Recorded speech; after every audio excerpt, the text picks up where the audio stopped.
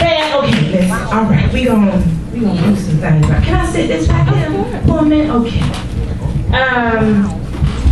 We know cold trains equinox.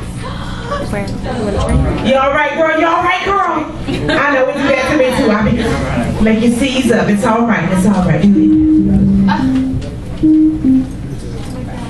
Yeah, I know. Start playing.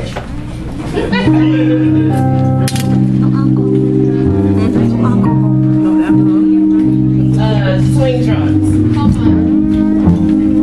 Swing whatever. Baby, just walk it out. Just walk it out.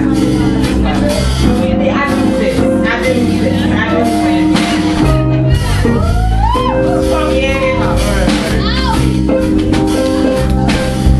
Y'all stop y'all fingers. I think we should go get into it.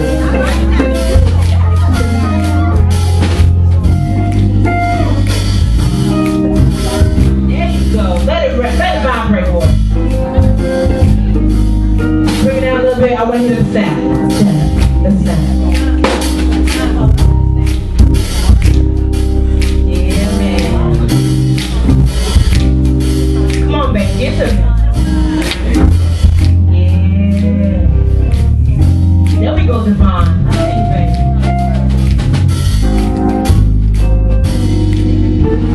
All right. Woo. Yeah, alright. Moment of blues. A Spike Lee movie tone. Never before had I been so moved. Somehow I knew, but I was still confused. What does it sound so brand new to my ears? And it feels like it's had a home me for years. Like my heartbeat, that downbeat, hasn't always been there.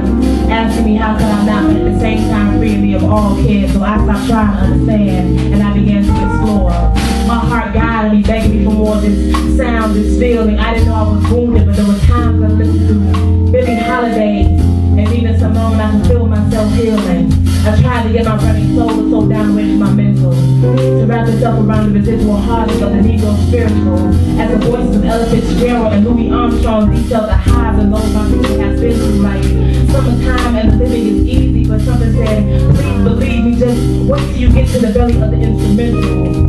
And when wailing trumpets brought tears to my eyes and bass lines sent shivers up and down my spine, I realized we were too long lost lovers coming together after years' time. This embrace felt familiar and right, especially when I heard the loneliest monk around midnight, a witness sound shapes shifting around each other. Melodies melding together like lovers and tragic death of one sound linked to the beautiful birth of another. The music was about the doors of me I may have never discovered, and with days whose beds take 5, I felt demoralized as the group the drummer set kept the ensemble in check with a horn so fluid in its movement. The musician's fingertips had to have been wet, and nothing compared to the non-verbal speak of unadulterated love confessing cold trains as my lady sleeps. I swear sometimes, if I listen closely, I can feel his lips whisper across her cheek. On any given day, I can be sound, lost in sounds of a night into needs, a germ fire release, leaving the clarity and the confusion. Innocent to make a move, notes fade away, or to back hitting any delusion. Palm is smooth, leaving with all more beginnings and a conclusion.